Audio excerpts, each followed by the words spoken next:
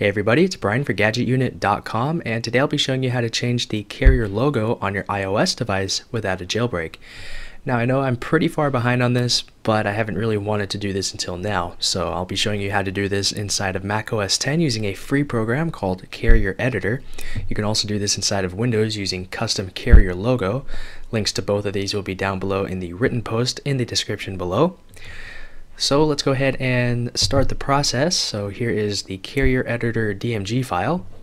Inside of this we have a README, some sample carrier logos that you could use from Zeppelin, and the app itself. So let's go ahead and open that up.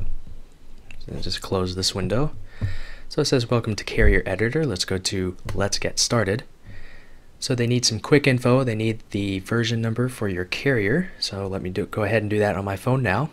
You can see my phone on the left side of your screen through AirPlay mirroring. So my carrier version number is 13.0. So I'm going to go to Next. I am on an iPhone. My carrier is AT&T. Now, not all carriers support custom images.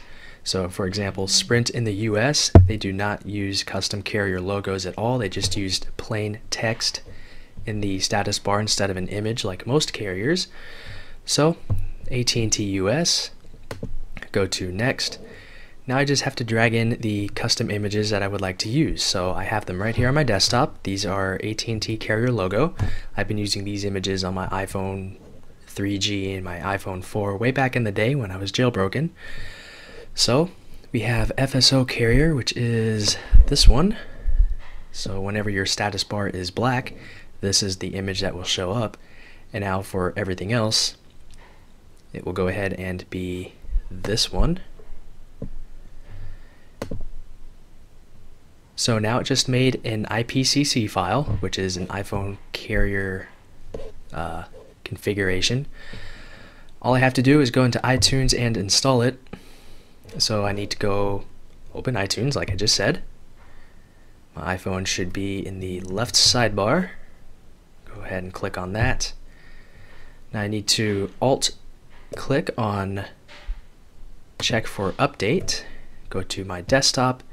And now I can choose my custom IPCC file, go to Open, and right now it's installing it onto my phone. And if we switch back over to AirPlay, you can see that my custom carrier logo has already been applied to my status bar right there.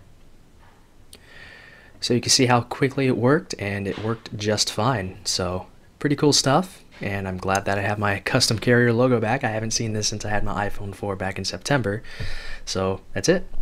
If you have any comments, questions, or feedback about this or anything else, feel free to leave those down below in the comments area. But that's it with this video.